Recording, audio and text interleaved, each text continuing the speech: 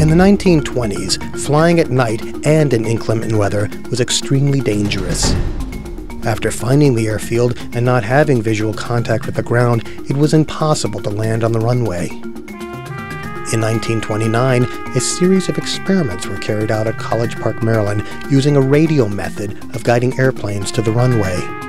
The National Bureau of Standards designed a radio guidance system that coordinated the movement and positioning of the aircraft to the runway. This system consisted of a series of marker beacons, a glide path beam, and a localizing beam.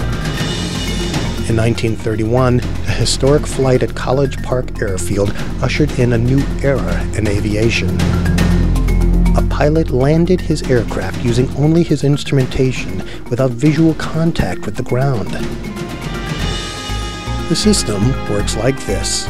At 20 miles from the runway, at 4,000 feet, a marker beacon signal is detected, and the pilot's radio receiver detects the localizing beam from a transmitter trailer lining the aircraft on the runway approach.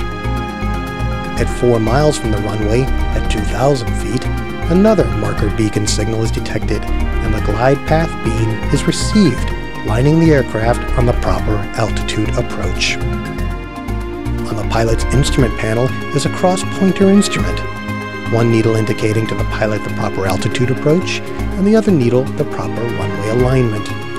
Keeping the needles at right angles on the meter, the pilot maintains the proper landing approach.